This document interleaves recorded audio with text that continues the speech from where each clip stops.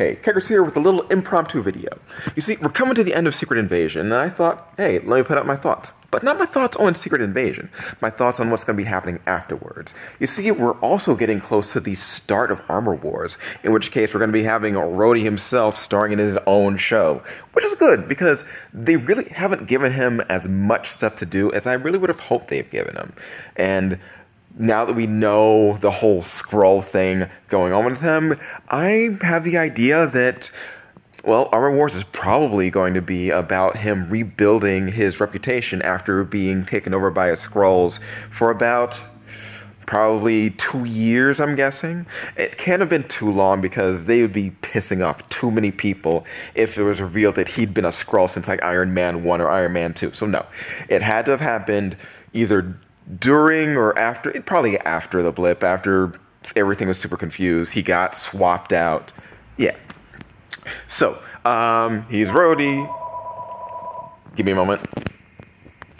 And we're back. And so is James Rhodes. So yeah, he's going to be rebuilding his reputation.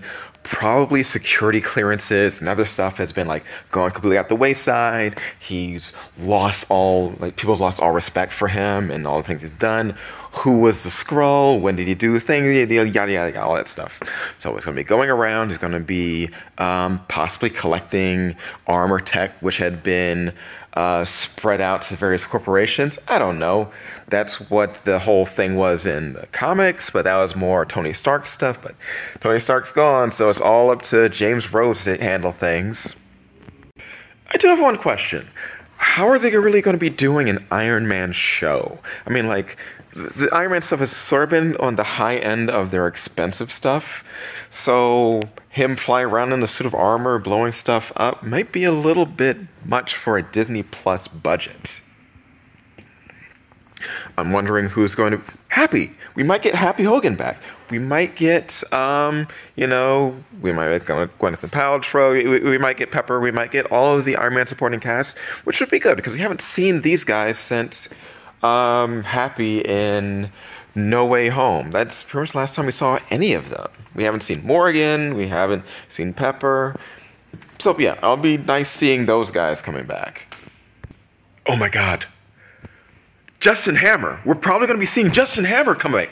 We're probably going to be seeing Justin Hammer coming back, and like, that's going to be great. He is an incredibly underrated Iron Man movie character. He's just hilarious to see all the time, so I'm hoping Justin Hammer is going to be the main antagonist of Armor Wars. Yeah, these are just some random wandering thoughts, some stuff I want to get out there. Actual video will be later on, but this is just me to you, just talking, and I'll see you next time. Bye-bye.